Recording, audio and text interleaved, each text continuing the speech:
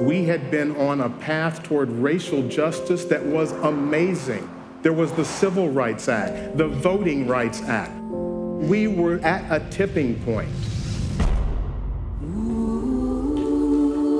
We're 50 years later now. Once again, America is having to look at issues of race dead in the eye, and once again, we are at a tipping point.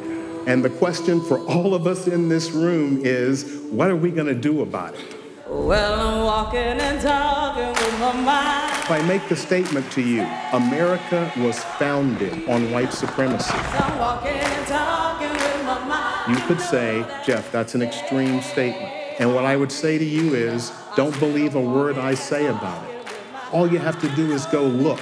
Slavery had nothing to do with the war because they were treated as family. I don't know if he can be reached, but if no one tries, he definitely won't change.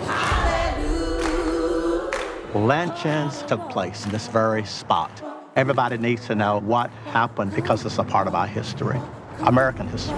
With your mind on freedom. America has demonstrated its greatness time and time again, and America is one of the most racist countries on the face of the earth.